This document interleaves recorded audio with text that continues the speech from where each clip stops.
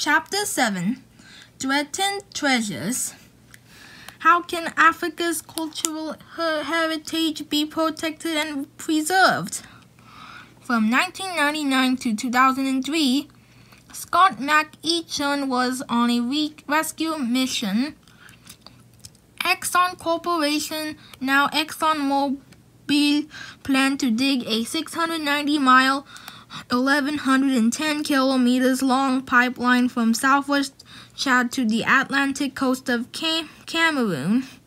They asked McEachin, a professor at Bowdoin University in Maine, to put together a team of African and international experts to save any cultural treasures in the path of the pipeline. The team excavated 309 sites in Cameroon and 163 in Chad, making this the largest archaeological project ever in Central Africa. The Nubian temple of Calabsha was threatened by the rising waters of Lake Nasser, so UNESCO moved to its present site near the Aswan Dam in the 1960s. The team found iron working sites with smelting furnaces dating back about 2,100 years and stone tools more than 50,000 years old. This kind of project is sometimes called rescue archaeology, or in the United States, cultural resource management. Experts try to locate, document, and save cultural treasures before they are destroyed by building works. A similar project took place in Egypt and Sudan before the Aswan Dam was built on the Nile, creating a lake that flooded a large area. A new project is scheduled before another dam is built in northern Sudan. Diverse problems. There are many threats to Africa's archaeological treasures. War and political instability make some places too dangerous for archaeologists. Other sites are extremely remote. A number of countries do not have money to fund research, museums, and exhibits, or programs to train archaeologists. Lack of money also makes it hard to protect sites from environmental threats such as floods. Since 1981, for example, about 10% of the deposits at the ancient city of Gengeno have been lost due to wind and water wearing away the surface of the soil. Looting is also common. At Gengeno, poor farmers have dug up terracotta statues and other items to sell to dealers and collectors. Looting has affected an estimated 80 to 90% of all archaeological sites in Africa. It always damages a site, often seriously. In about 2% of cases, looting completely destroys the historical importance of a site. Because of its location, rock art is vulnerable to many types of damage. The surfaces on which it is created flake over time. Animals damage it when they enter caves for shelter and rub against the walls. Rain and other elements can wash away the surfaces of paintings.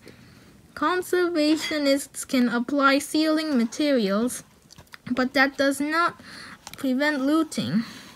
By 1999, about 40% of the rock carvings and 10% of the rock paintings in Africa had been damaged or stolen.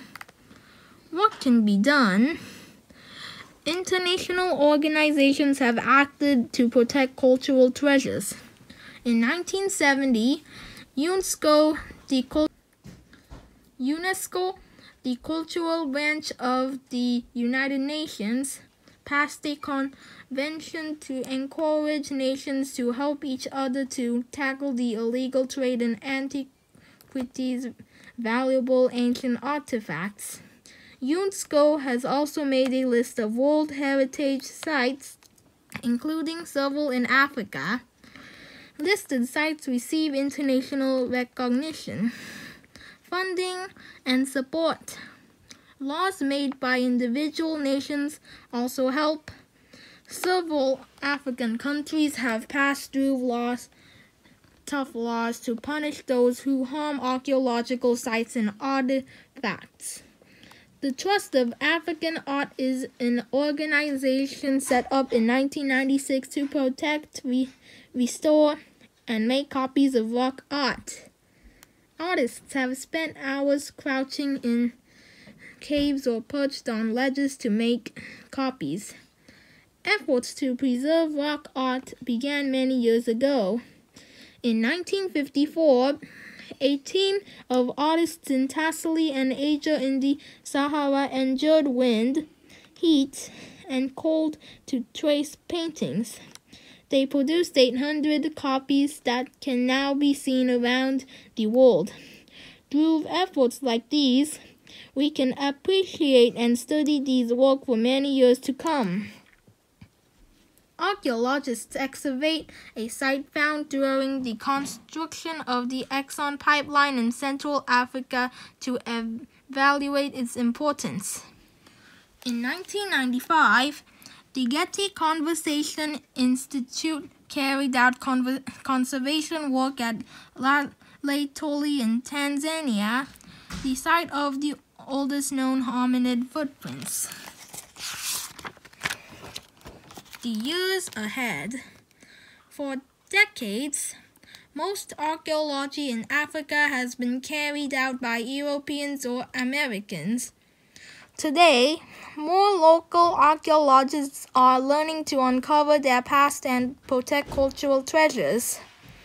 People from 16 sub-Saharan countries attended the Africa 2009 Rock Art Conservation course in Namibia in July 2006.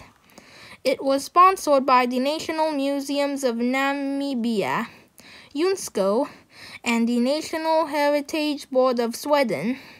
Participants learned how to document and preserve art, and how to present it to the public. Archaeologist Roderick McIntosh noted, despite severe financial crisis, several African nations have a well-trained second generation of archaeologists trained in Africa. He hopes that this new generation will convince their governments to fund field research and museums and pass laws that protect Africa's past. They can also help to show other Africans why archaeology is important, says McIntosh. If they succeed, not only will they have won a victory for Africa, but they will have set an example for the rest of the world. Archaeologists take soil samples in Chad, hoping to find artifacts or other traces of human occupation. The end.